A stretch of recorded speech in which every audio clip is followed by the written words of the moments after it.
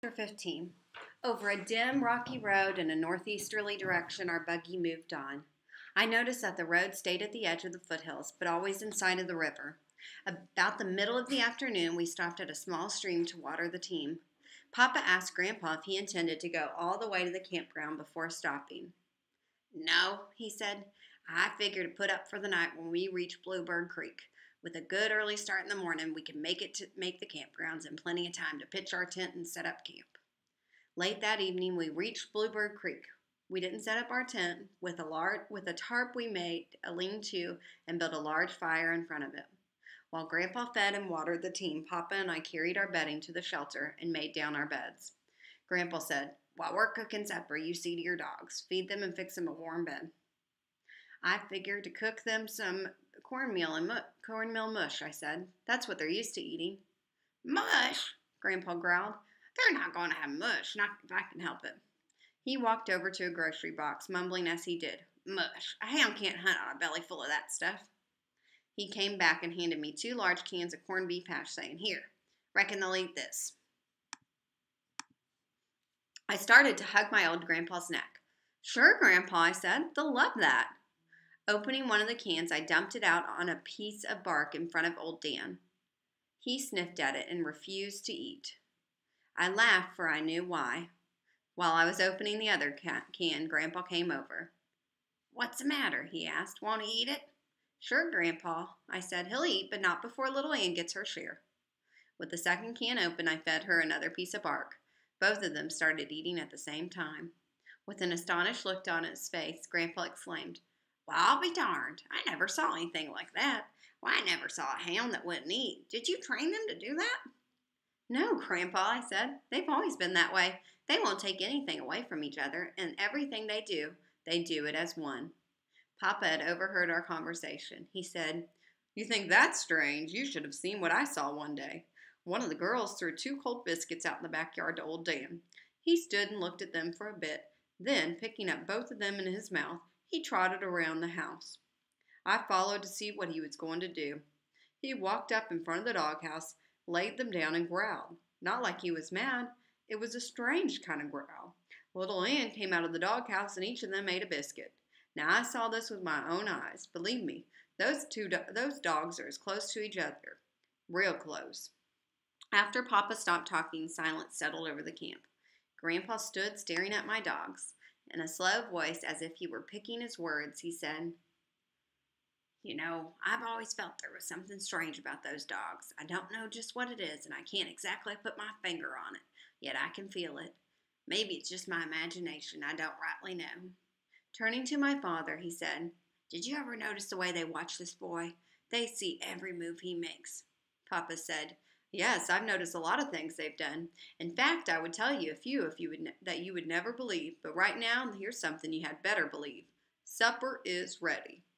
While I was helping myself to hot Dutch oven cornbread, fried potatoes, and fresh side meat, Grandpa poured the coffee. Instead of the 2 cups I expected to see, he set out 3 and filled them to the brim with the strong black liquid. I had never been allowed to drink coffee at home, and I didn't exactly know what to do. I glanced at Papa. He seemed too busy with his eating to pay any attention to me. Taking the bull by the horns, I reached over and ran my finger through the cup's handle. I held my breath as I walked over and sat down by a post oak stump. Nothing was said. Grandpa and Papa paid no attention to what I did. My head swelled up as big as a number 4 wash tub. I thought, I'm not only big enough to help Papa with the farm, now I'm big enough to drink coffee. With supper over and the dishes washed, Grandpa said, "Well, we had better turn in, as I want to get an early start in the morning." Long after Grandpa and Papa had fallen asleep, I lay thinking of the big hunt. My thoughts were interrupted when the wonders of the nightlife began to stir in the silence around us. From a ridge on our right, a red fox started barking. He was curious and in a small way challenging the intruders that had dared to stop in his wild domain. From far back in the flinty hills, the monotonous call of a hoot owl floated down in the silent night. It was the mating call, and it was answered from a distant mountain. I could hear the stamping feet of our horses and the grinding, crunching noise made by their strong teeth as they ate the hard, yellow kernels of corn in their feed boxes. A nighthawk screamed as he winged his way through the starlit night. An eerie screech from a tree close by made shivers run up and down my spine. It was a screech owl.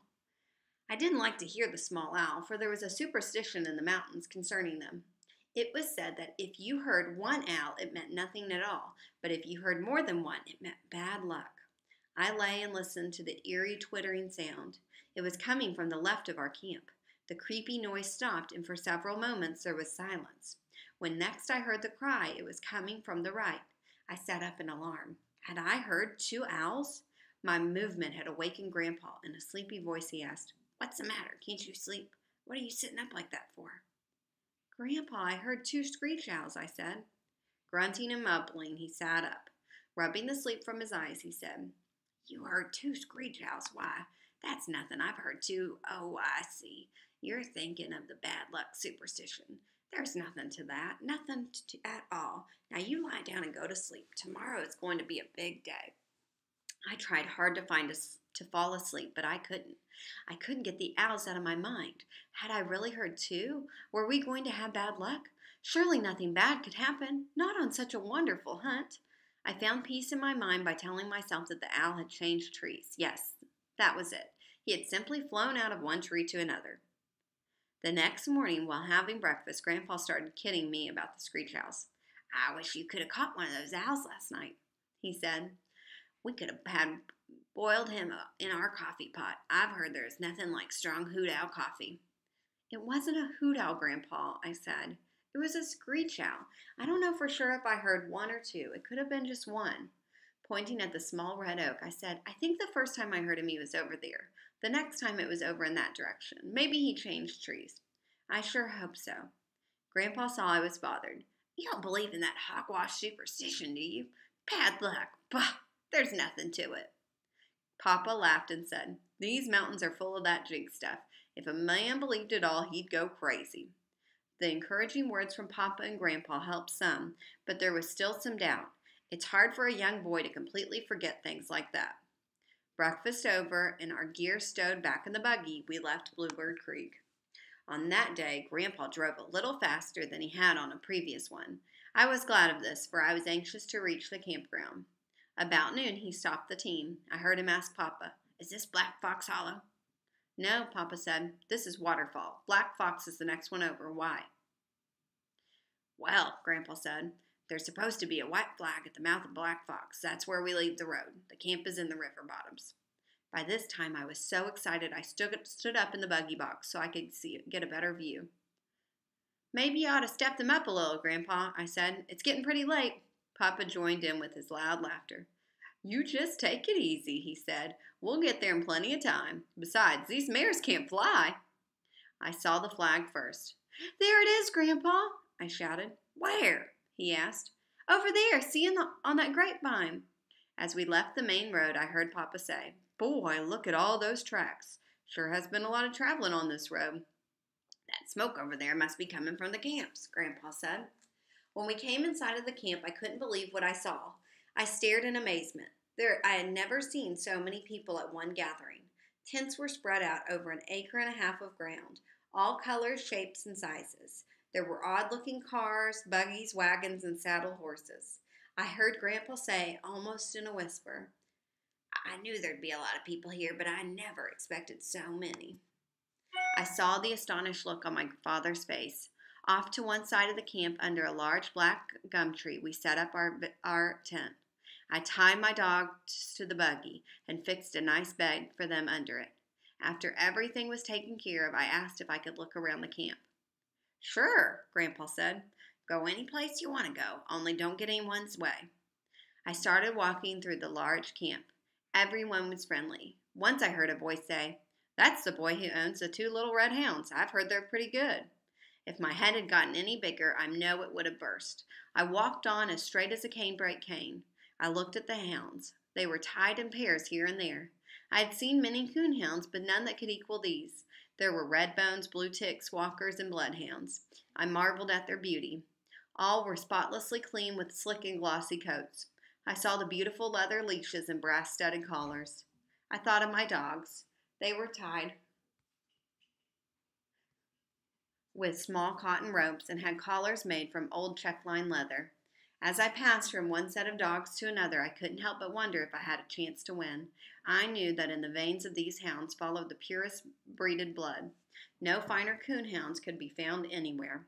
They came from the Smoky Mountains of Tennessee, the bayou country of Louisiana, the Red River bottoms of Texas, and the flinty hills of the Ozarks. Walking back through the camp, I could feel the cold fingers of doubt squeezing my heart. One look at my dogs drove all doubt away. In the eyes of little Ann, it seemed I could read this message. Don't worry. Just wait. We'll show them. That night, Grandpa said, tomorrow they'll have a contest for the best looking hound. Which one are you going to enter?